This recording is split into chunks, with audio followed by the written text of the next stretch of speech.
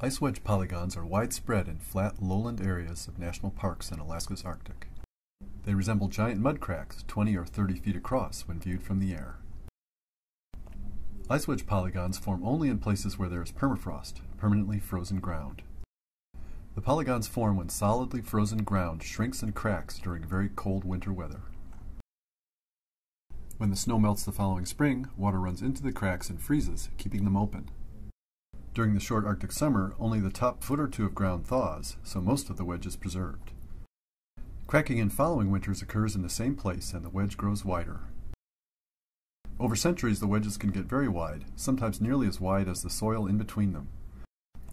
Ice wedges can melt if the overlying soil layer is disturbed by vehicle traffic, for example. They can also melt if the climate warms. Melting ice wedges produces a network of trenches or gullies. If climatic warming trends continue, ice wedges could melt in many areas of the Arctic. National Park Service scientists are using photographs and satellite images to monitor the condition of ice wedges.